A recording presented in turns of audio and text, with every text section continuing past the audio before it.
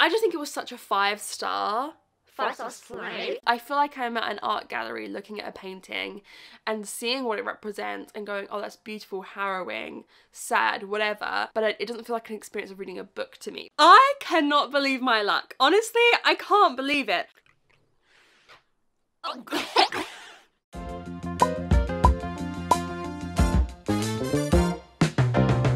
Whoa, fancy seeing you here. Let's turn that lighting down a bit. It's too late for that. Right, in this video, we're going to be doing a 24-hour readathon. That light is still bright. It's very late, guys. How I felt filming this. We're doing a 24-hour readathon because I might be a bit behind on my reading goal.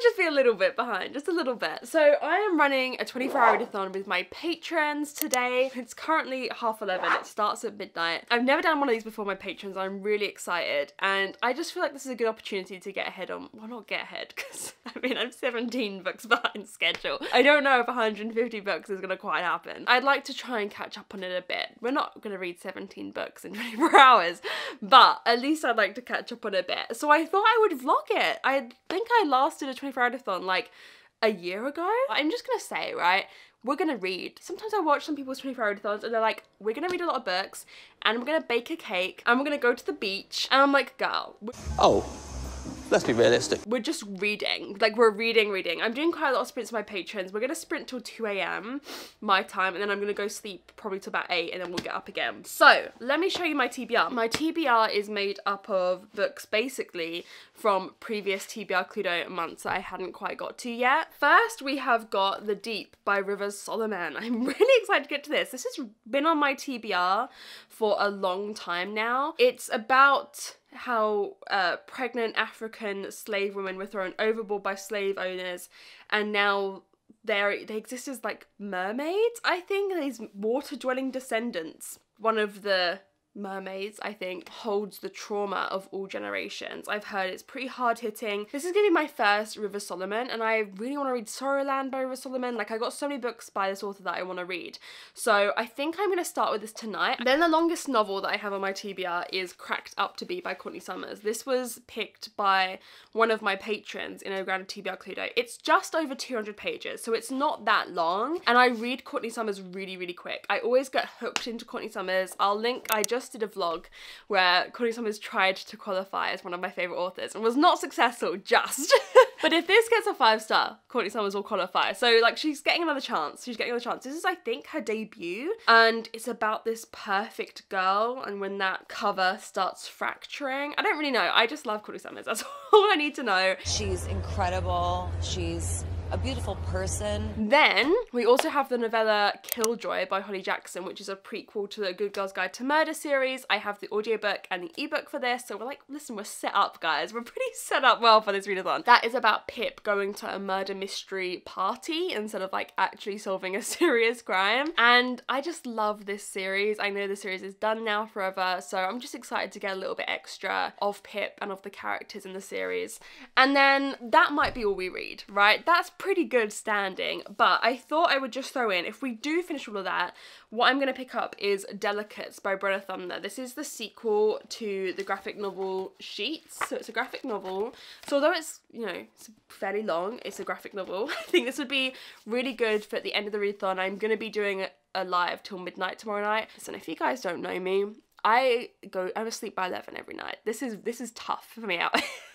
I'm like awake till 2. I can't do it. You can! You can do it! You can! You can! So I think this will be good tomorrow night when I'm sleepy. I literally just purchased this. It arrived a couple days ago because I started this series this year and I would like to just finish it and tick it off and not, you know, finish another series. So yeah, if we can, we'll read this. Otherwise, our TBR is these two and Killjoy, which I think is a pretty good leg of TBR. If I can read 4 books in this 24-hour readathon, I will be really happy, and the dogs will be really happy too. So I'm gonna go hop on our live and we will start reading. We'll see how much I get read tonight.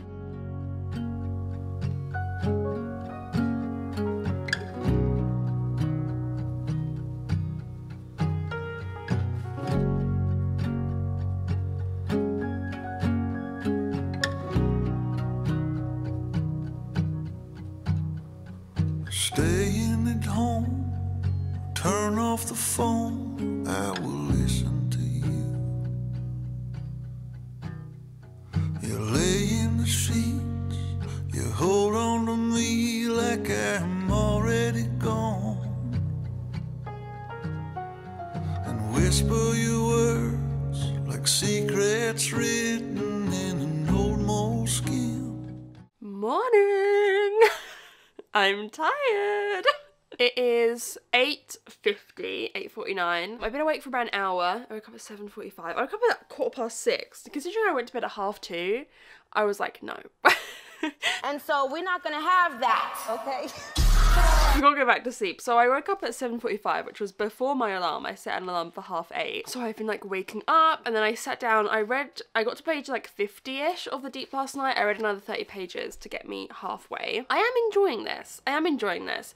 Perhaps not quite as much as I thought I would. So basically this is following the descendants of black slaves who were thrown over the ships. Yetu, the one we're following, the protagonist, is the historian for the group. And what that means is she carries all the memories of the trauma, the legacy of trauma that all of them experienced. She carries it all. The rest of them don't remember it. And then every couple of years, every year, I don't know how often, she like gives it back to them for them to remember, but only very briefly. And she's convinced this time, she's very weak, she's convinced that if they give it back to her, she will die. So she flees and leaves them in this state. So yeah, that's kind of the story. We also have a chapter following, I think, the perspective of the first historian. So where this kind of practice began. And it's told in like we did this, we did that, which was interesting. Objectively, my feeling with this book is that I'm like experiencing a work of art rather than a book. Objectively, this is a work of art in what it's saying, in the analogy that it's representing. It's such a sad, beautiful, haunting book in what it's using this story of the mermaids and the historians and the legacy of trauma to represent. But I don't feel like, in order to give a book 5 stars, I need to feel like absorbed into it. And I feel like I'm looking at this from a distance. I feel like I'm at an art gallery looking at a painting and seeing what it represents and going, oh, that's beautiful, harrowing, sad, whatever, but it doesn't feel like an experience of reading a book to me, which is like fair enough. Like different books are different experiences, and I'm already really glad that I'm finally getting to this. So I don't know, I am enjoying it. I'm listening to audiobook, so I'm gonna pop out for a quick walk. I've been going out for a walk every morning for like the past week, and I'm gonna listen to the audiobook when I'm on my walk. I'm only gonna do like a half-hour walk because time is of the essence. Yeah, I'll do the walk and then I'll come back and put my makeup on for the day and get ready. So I reckon by then I will probably finish the Deep and I can check in with you. But I definitely feel like I need to, like, I've got the window open, the breeze is amazing. I feel like I need to get out in the fresh air to fully wake up.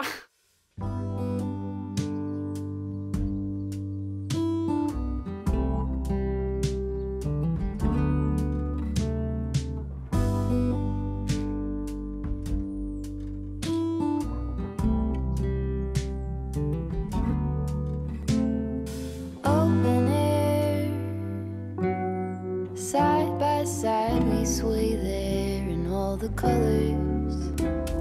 Summer love,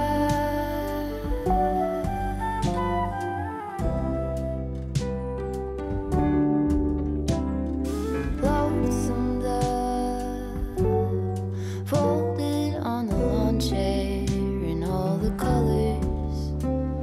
Summer love.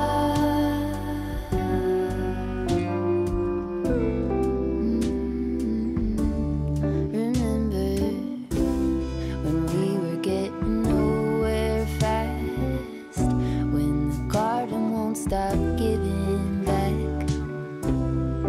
Honeysuckle, fresh cut grass.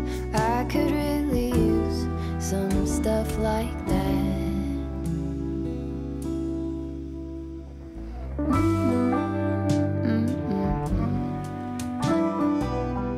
Okie dokie. I just finished The Deep. Where's my book? I just finished The Deep and I enjoyed it. I'm gonna give it a 3.5, verging closer to a 4. I'm gonna round it up on Goodreads. I just wish it had been a bit longer. We had Yetu's perspective, and then we also had the perspective. Let me just take my, don't want to leave my most treasured bookmark in there, my seals. Yeah, we had Yetu's perspective, and then we had like perspectives of historians from the past in like 2 chapters, and I just didn't feel very connected to those 2 chapters. I understand why they're important, and I'm just gonna move you back a bit. I think they should have been there, but I think the book should have been longer if we're gonna have that. But I think it's such an important book. It's a very intelligent book. Like I said, I do feel a bit detached from it. It's like I went to a gallery and saw like the most amazing piece of art I've ever seen, with so much... I was angry. I was angry. With so much depth and meaning and importance to it, but like that's not what I necessarily look for in a book. Do you know what I mean? But I think it's an important read and I would still recommend a lot of people read it. You know, and what it says about lived trauma and about the burden of carrying the history and carrying on the history for people who do that. And I just think and the community, like putting that on them. There's so many different interesting aspects to this book. It's also queer, which I didn't know going into it. That's a part of it that I kind of wish, right, if that's going to be there, we need more. I didn't really buy into it. I didn't feel like super attached to it. It was fine. I liked it, but again, I would have wanted more. So this was like 150, 160 pages. I wish maybe it'd been like 250, I think, to kind of include all of the different aspects. I'm not talking a full-length novel. 200 to 250, I think, even with 40 more pages, we could have got just a bit more depth that I would have wanted. But whoa, that's violent. First book of the 24-hour-a-thon finished.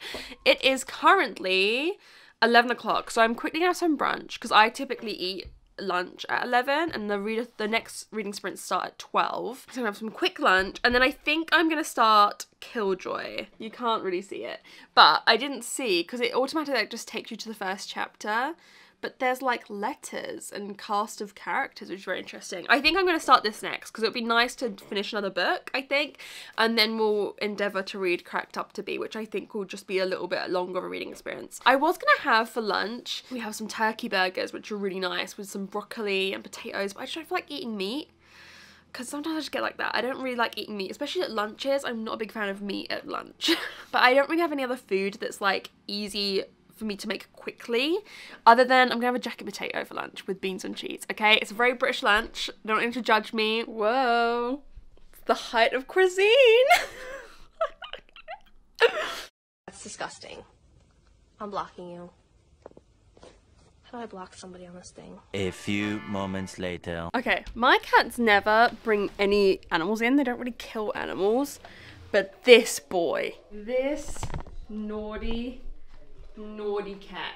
Are you ignoring me because you're so naughty? Yeah.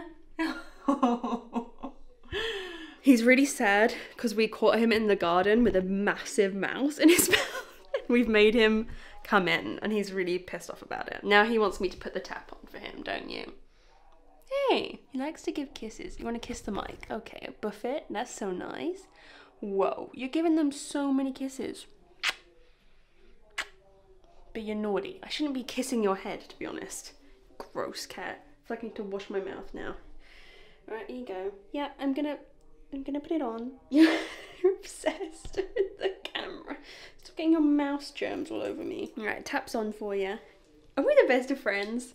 Yeah, I think so. Yeah, okay. You want me to rub your butt now? Great. So I haven't done much reading in these sprints that we're doing at the moment, because this cat. You can have a drink? Drink time? Hell yeah. Okay, let's actually go get some reading done.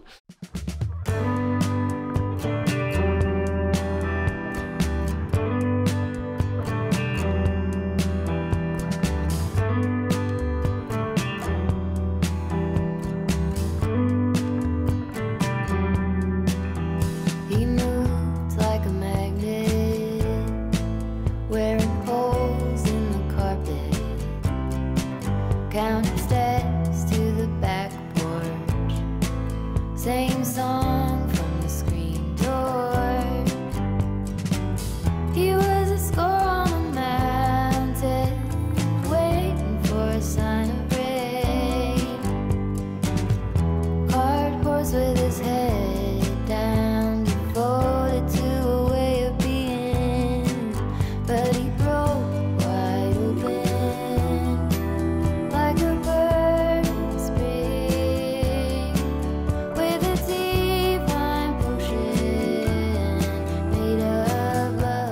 I just finished the second sprint with my patrons and I finished Killjoy. I read the whole of Killjoy in those sprints and I'm gonna give it 5 stars. I wasn't expecting that at all. Now, is it the best thing I've ever read? No. No. It is a 130-page novella, but it's so much fun. It's so much fun. I just think it was such a 5-star. For what it was. It's such a fun little like Easter egg of a book, right? I don't think this is where you should start with a Good Girl's Guide to Murder series.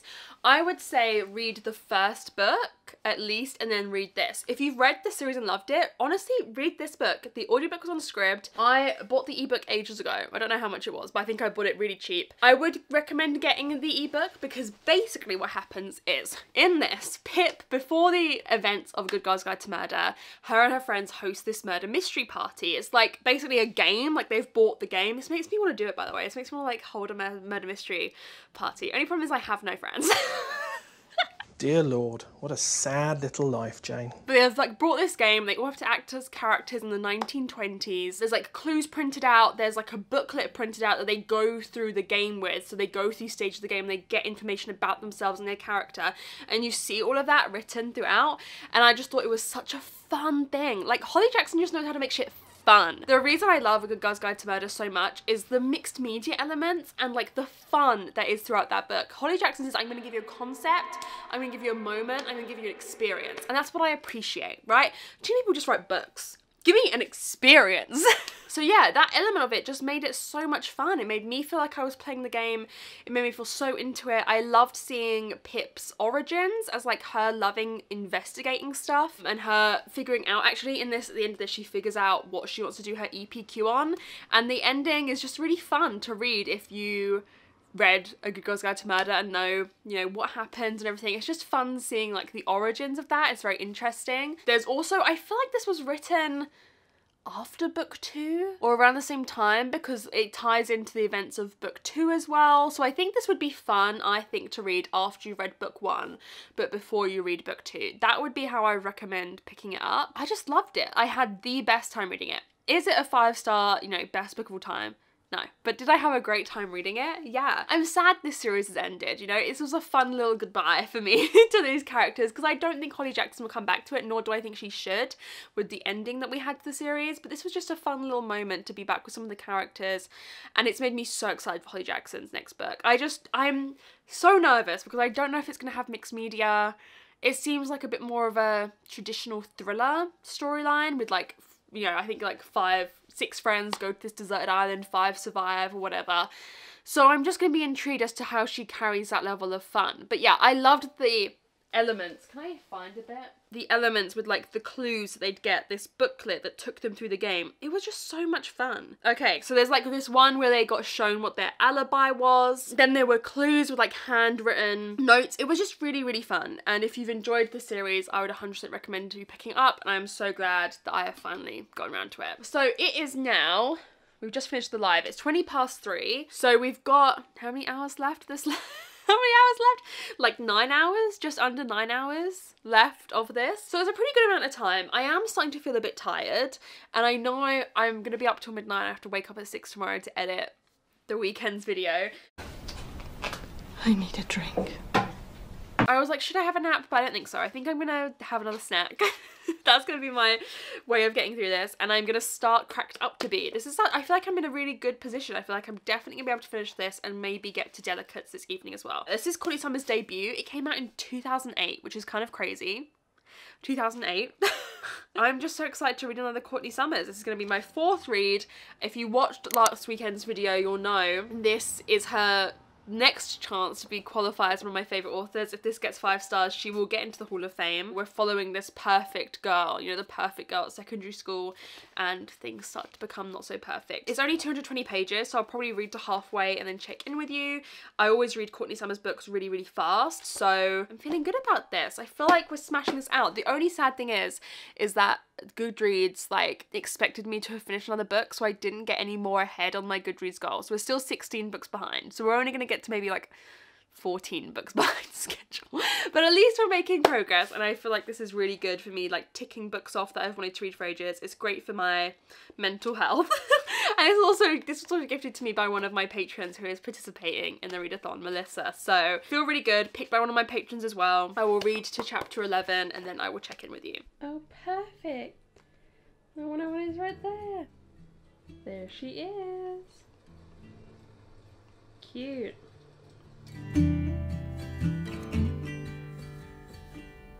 Rusty red on her shoulder, I was cleaning her shoe when it clicked on the trot over in the bright morning dew. We brushed and we braided dandelions and chewed. It was a mutual arrangement we both saw into. It is 6 o'clock. You can't see anytime I show it.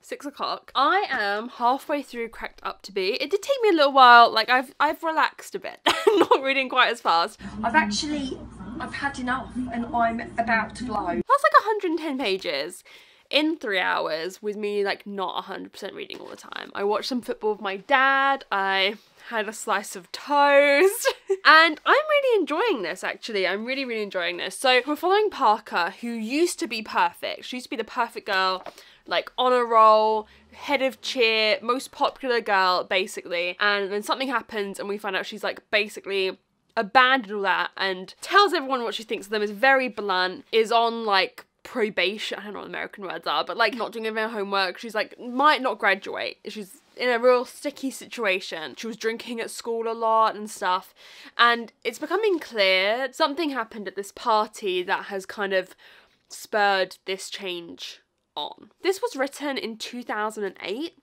2008, it doesn't feel like that. Oh my god, my phone, the Discord is just too popular. Yeah, this was written in 2008 and it doesn't feel like that. When you think of the stuff that was coming out in 2008, like the paranormal romance, and like it feels so ahead of its time. It does feel like something that was perhaps released like 5 years ago, but not something that was released 14 years ago. You know, which I think is a real testament to Courtney Summers' writing, and I'm really enjoying seeing the roots of her stories and her, you know, her girls, her protagonists from this book. There's an interesting foreword in this, or introduction in this, from Courtney Summers when this was reissued, talking about how it was really difficult to sell this book, like to get a publisher to buy it, because she writes unlikable girls. And honestly, Parker's the blueprint. Courtney says, "It's been more than 10 years and Parker Fadley is still the backbone of all my characters who have followed. Without her, there'd be no, is it Regina? No Eddie, no Sloane, no Romy, and no Sadie, or the girl after that, or the girl after that." God, I'm thinking back to it and I think, wow, this must have been so different to what was coming out at the time. Like unlikable girls, really girls who were like, tell people what they think, doesn't want to be liked, doesn't want anyone's validation anymore, and is like troubled. I don't think that that was necessarily being written in 2008. And Miss Courtney Summers broke the mold. Now perhaps it is more common, but I feel like Courtney Summers still does this so well, of girls who are going through trauma and are in some cases hardened against the world, and in some cases, you know, I just read I'm the Girl and I kind of like innocent and naive against a horrible world. But she's so great at writing girls like this, and girls, like young girls who you don't have to agree with every decision that they make. I hate that in YA, when you're supposed to just like, they're supposed to be these pretty little flowers who always make the right decision and don't fuck up, and not even fuck up, but like do things that you disagree with, right? That go against your idea of morality or sanctity, I don't know. But, you know, Courtney Summers doesn't allow that. She says, no, my girls are gonna do things you don't agree with and make you uncomfortable as a reader, and I love that. I love that. But I am getting pretty tired. So I feel like I need to shake it up a bit from reading, and I'm feeling in a good position.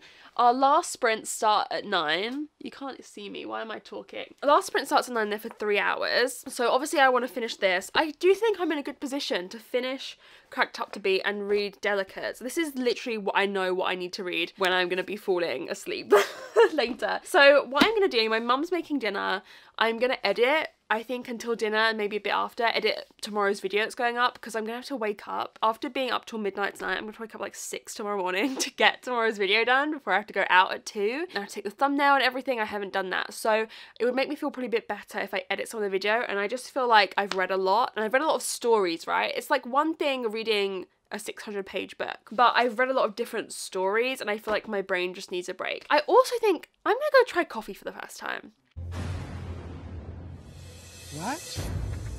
I've never had coffee. I used to make it a lot. I used to work in a cafe, but I feel like my coffee making days are far. I don't remember how to make coffee. I used to know how to make every kind of coffee. I don't remember anything. But I'm gonna try coffee first time. I need some energy. I need it. Now I'm gonna make it very milky and very sweet, and we'll see how we do. But I need a pick-me-up because I am falling asleep. I really am. Like, I'm very tired. My head's hurting. So I'm hoping if I go have a coffee for the first time in my life, genuinely, this is a big moment, and then I'm going to edit for a bit, and then I'll probably come back to reading this after dinner, finish it near the start of the sprints, and then spend the rest of the sprints slowly making my way through this. Sounds like a pretty good evening to me. So let's go make coffee for the first time, everyone. I'm a little bit scared, I'm not going to lie to you, but let's do it.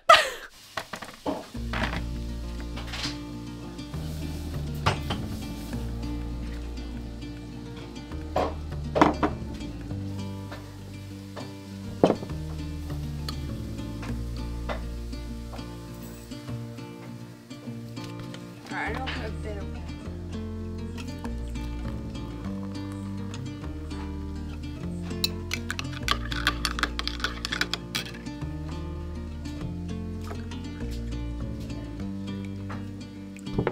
sufficiently milky. Yeah. 2, 3. The moment of truth. Right, here we are. Coffee in my lovely fairy loot mug. I feel like this is a mistake. I lost all hope today. I'm empty. I feel like I have not made it milky enough. Everyone's gonna look at me going, girl, that's milky. Okay. I put 3 sugars in. Oh, I'm really like a child, you know? Okay.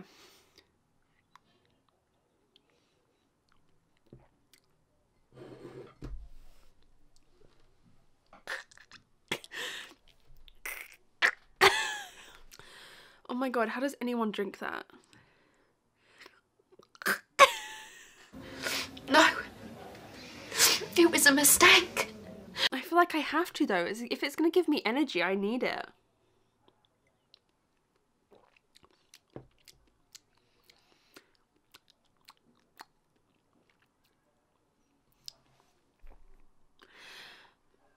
Okay, hang on. I'm gonna go downstairs and put 2 more sugars in.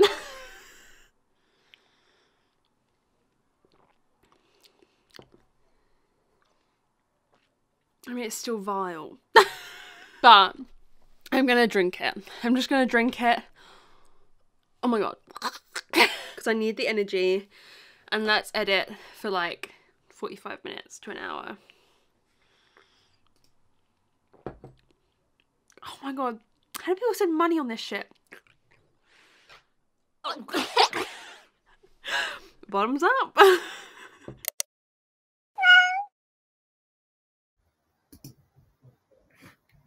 Hey. I literally just finished my book.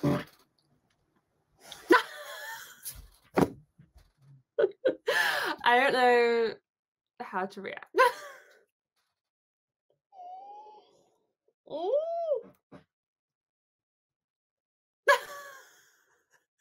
Oh my god, I'm like a mess. Give me a moment, everyone. Finished Cracked Up to Be. I think I'm gonna give it 5 stars, which means Courtney Summers is one of my favourite authors.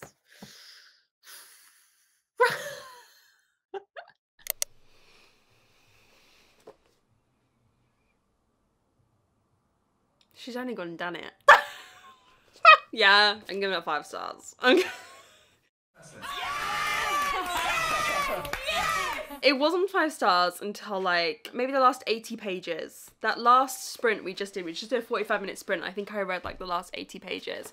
And like, yeah. I don't even have to talk about it. I'm so tired. I think I'm gonna, it's like 10:30, I think, almost, 25 past 10.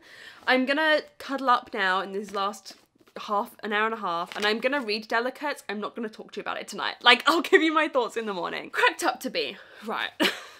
I love Parker. I fucking love Parker. I love her.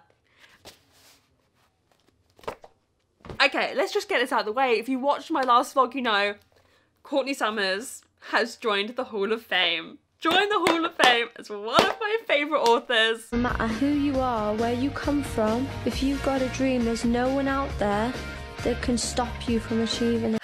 It just feels right. Also, if we're counting Killjoy, Holly Jackson has also joined the ranks. As if this video has been more successful in favourite author qualifiers than the dedicated vlog I did for it.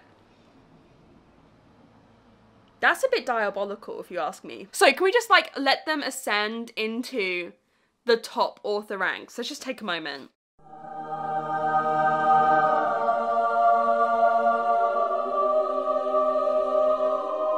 So I gave you a synopsis. Parker has been through something obviously awful. The way that what has happened to her is revealed, and just the understanding for the depth of her feeling that you get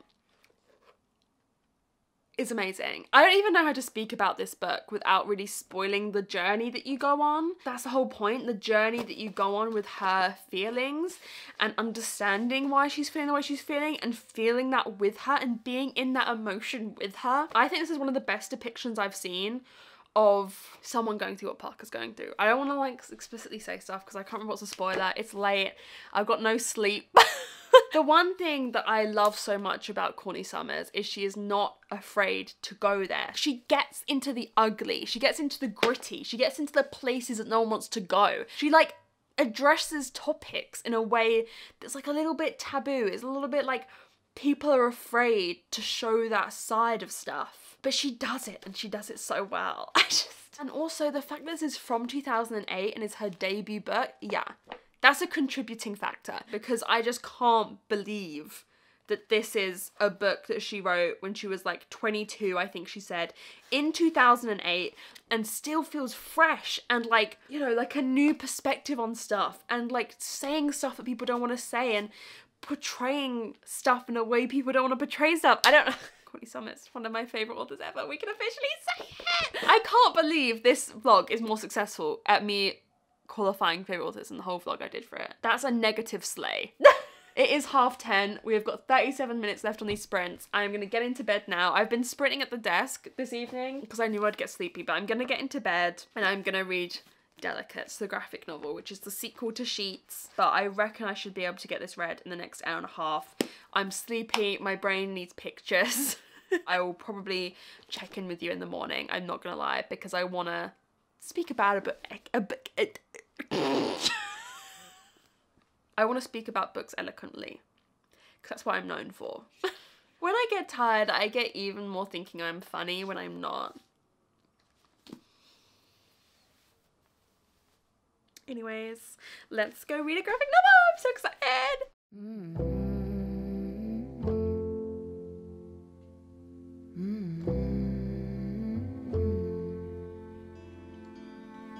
Where is the line between dreaming and feeling blue?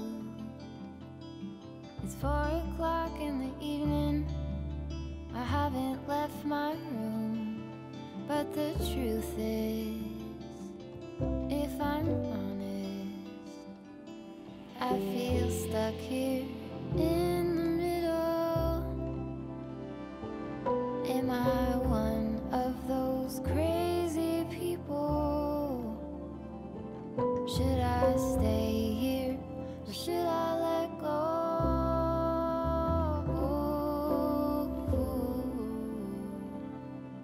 Pull the sheets over my head,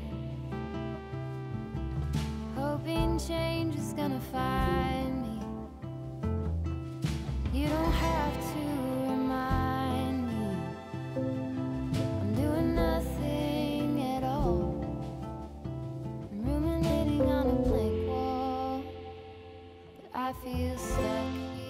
Good morning. Have we all recovered? So, I finished Delicates last night and I'm giving it 5 stars. I cannot believe my luck. Honestly, I can't believe it. That's 3 5 stars in the readathon. Excuse me? I loved this. So this is the sequel to Sheets, the graphic novel, where our main character, I can't even remember her name, Marjorie, she runs her family's laundromat and she meets a ghost called Wendell, and it's them becoming friends. And they're still in this, but we also meet Eliza, who is on the cover, who is kind of socially awkward, struggles to make friends. She gets bullied by the people that Marjorie's kind of like, you know, an outcast too, but she's kind of fallen into this friendship with some people, and they're bullying Eliza really badly. And this is a middle grade, right? This is a middle grade graphic novel series. The way that this covers some tough issues like unaliving ideations. I'm trying to be much more careful with what words I say so YouTube doesn't get mad at me.